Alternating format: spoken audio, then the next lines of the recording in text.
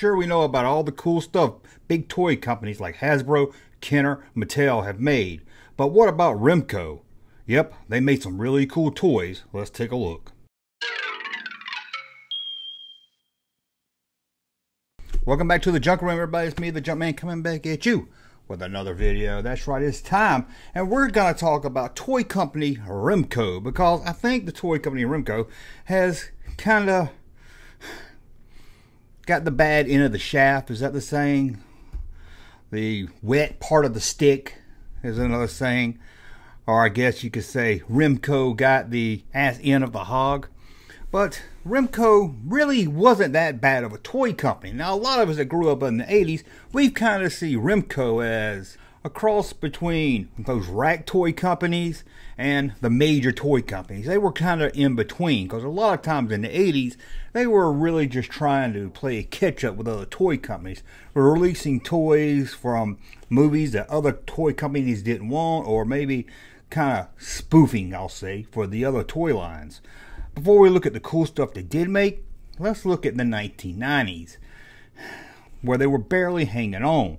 They only had 3 major releases in the 90s. Now, they did go bankrupt and the company was bought out by Jakks Pacific, but let's look at some of those 90 toys. As I said, there was only 3 major releases. One of those was Steel Tech. This motorized construction set would have been a lot of fun to any kid in the 90s. And if you were a fan of Rock'em Sock'em Robots, and a fan of Terminator 2, well, they combined the both with Terminator 2 Judgment Day, a Rockin' Sock'em Robots. Oh, you knocked the block off my T-1000. And in the action figure line, they had SWAT Cats. Yep, that's right. SWAT police, but they're cats. And they're not just cats, they're cats with a K. Now that's just crazy talk. As you can see, they didn't really have much going for them in the 90s. And like I said, in the 80s, they were just trying to compete with the other major companies by releasing kind of knockoff toys or licensed to movies that no one really cared about picking up. Like Karate Kid. I know it's crazy, the other toy companies passed on Karate Kid, but not Remco. The Karate Kid action figures. Not a great toy line, but if you're a fan of Karate Kid, they were pretty fun. They also released AWA All-Star Wrestling. Now in the 80s, wrestling was really starting to take off. It used to be just some local events, but in the 80s, it really became what we know of it today. You had the big stars like Hulk Hogan, Andre the Giant, the $1 Million Man, the Honky Tonk Man, and many others. But you didn't have those in this line. These were wrestlers from AWA. And if I knew what AWA, I would tell you more about them, but I honestly never heard of it. I wasn't into wrestling. And the only wrestlers I knew appeared on that wrestling cartoon in the 80s.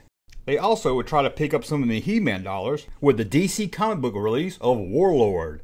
As you can see here, they look a lot like He-Man figures. But without a doubt, their biggest hit action figure line of the 80s is one we know and love today as Universal Monsters. These were great figures and sold really well for Remco. They're still really loved by toy collectors today. They have a great likeness to those Universal Monsters, and the thing I loved about them, they look really good in my Star Wars Kenner Cantina playset.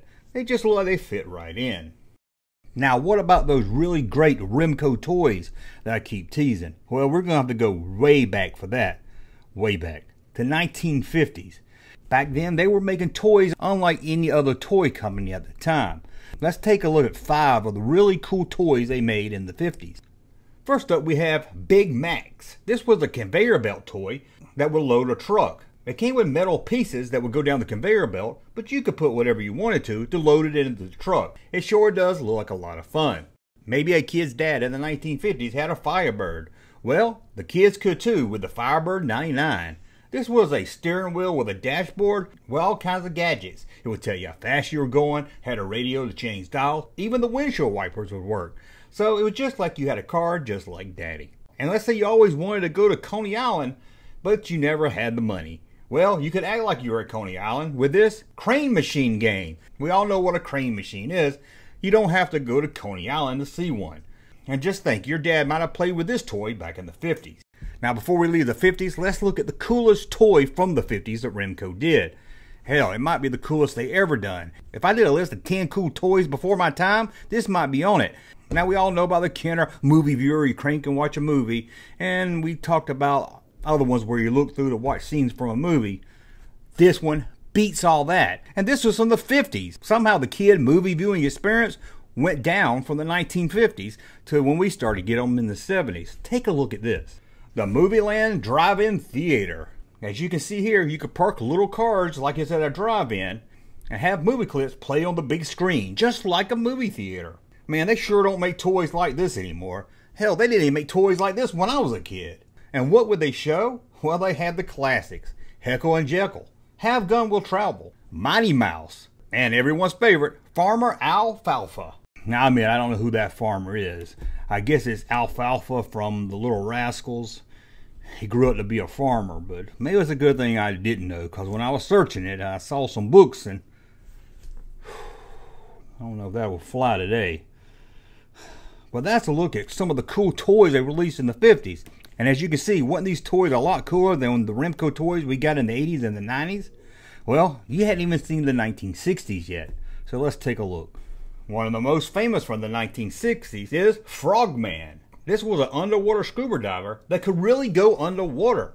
Wind him up and he would swim around the water. I remember having something like this in the 70s or maybe early 80s that was smaller. It didn't look this cool. This is the underwater swimmer I would have wanted. It looks like it'd have been a lot of fun to play with. And even if you weren't a fan of the television show Supercar, you had a supercar car that just looked like a lot of fun. You could get this car to go in its own design path. There was many different paths to pick from, and you could just turn it on and watch it go. And then they had probably one of the longest names for a toy ever. Kennedy Airport Air Traffic Control Center. Whew, that's a lot of words. Here you would use your voice to track, land, and take off airplanes. And through the headset you could hear pilots talking through the tower. This looks awesome. I want to play with it right now. And if you're a fan of big old trucks, you had True Smoke trucks. All these were really big trucks that would really smoke. That's right, you could pollute the air just like the big boys. But what was the coolest one of the 60s of them all? This just looks, not only does this look awesome, it just looks so fun. Check it out. Long Range Mortar. That's right, a mortar. Look at this thing. It looks like a real weapon from World War II. This thing looks awesome. And see those mortar shells it fires off? No, that's not foam. Those are thick, huge pieces of plastic. Can you imagine getting hit in the face with one of those? It wouldn't be fun to be on the receiving end of it, but it sure would have been fun to launch it off. That looks awesome, doesn't it? It looks like a lot of fun. As you can see, Remco was really cool in the 50s and the 60s. That's just 5 items. I could have done a list of 10 from each decade that was really cool. Now in the 70s, they started to slip a little. Not as bad as the 80s and the 90s, but you could see where they were starting to slip. They were starting to try to do more licensed toys. But you can kind of understand that, because in the 70s is when it really took off trying to sell toys based on movies or television shows. And probably one of their biggest licensed productions in the 70s was based on Spider-Man. This is the engineered Spider-Man. Yep, Spider-Man could climb up a web. Well, really it was just a string, but this thing was awesome, and it sold great. A lot of kids had this one back in the 70s. But they didn't do just licensed stuff in the 70s. You had another really cool weapon. The System 7 rifle. This was like 7 toys in one. You needed a key to unlock all the features. You could even launch off a parachuter to drop messages behind enemy lines. It had 2 missile launchers, a decoder, a telescoping sight scope, and more. This thing looks like a lot of fun. And one thing big in the 70s besides vans was dune buggy. And here you had dune buggy wheelies. Now, it's kind of cheesy RC car because it has a cord. Didn't you hate those RC cars with a cord? But it looks pretty fun to play with. Today, everything you buy is smart. Smart refrigerator, a smart car, smart TV. Well, in the 70s, you could have bought a smart robot with Mr. Brain. It was smart. At least 70s technology smart. You could program it to go around objects in your room. That is, if you didn't clean your room after you programmed it. It would also let out smoke. And best of all, it could even turn his head. Now, I can't say that this one here is the best toy they did in the 70s, but I probably could say it's probably one of the oddest or creepiest. And it's the McDonald's playset. And you think it's based on a fast food restaurant where it looks like a McDonald's, maybe has a little play area, some tables, and have figures where you can have them order a Big Mac and everything, which would be fun.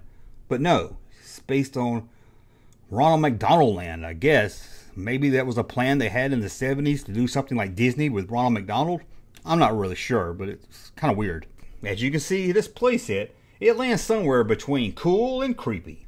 One thing that makes it really creepy for sure is that creepy, scary Ronald McDonald right there at the gate of the Magic Fast Food Land. Playing with a McDonald's restaurant seems a lot more fun than this thing here.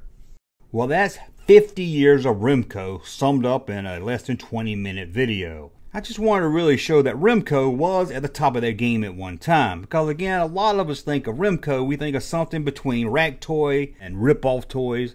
And some people forget about the very cool stuff they made. Especially in the 1950s and the 1960s when most of us wasn't alive. And if we were, we wasn't playing with toys. We were saying gaga goo goo. But after that, we did play with a lot of Remco toys in the 70s. And I guarantee most of you watching this video has some of those Universal Monster Remco figures, or you at least wanted them. They're awesome. Well, let me know. Did you play with any of these 1950s or 1960 toys? Did they look fun, or are you like, man, that looks like an era way before my time and looks boring? I think something about those 50s and 60s toys look better than some of the toys we actually had in the 70s and 80s. Well, I want to thank you for watching. As always, if you like my content, subscribe to the channel. We'll talk again soon. Hey, Junkman channel popping though. Thank you, sir, for that unsolicited testimony.